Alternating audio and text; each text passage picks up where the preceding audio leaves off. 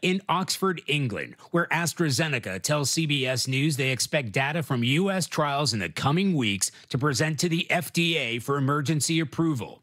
Oxford scientists say the vaccine has already tackled what had been the runaway UK variant here. Real-life data showing it kept hospitalizations down by 94%, even outperforming the Pfizer vaccine.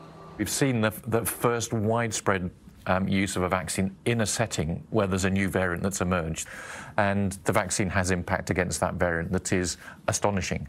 The team here telling us they began the fight back against dangerous new variants months ago. Development already in the lab?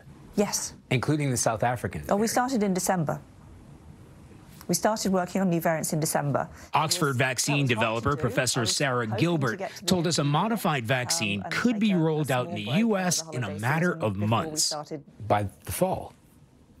The plan is to have a new version of the vaccine available for the autumn, I would call it, of this year.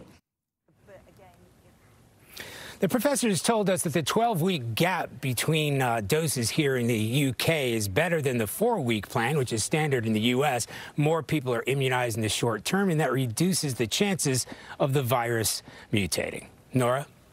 Charlie D'Agata, thank you.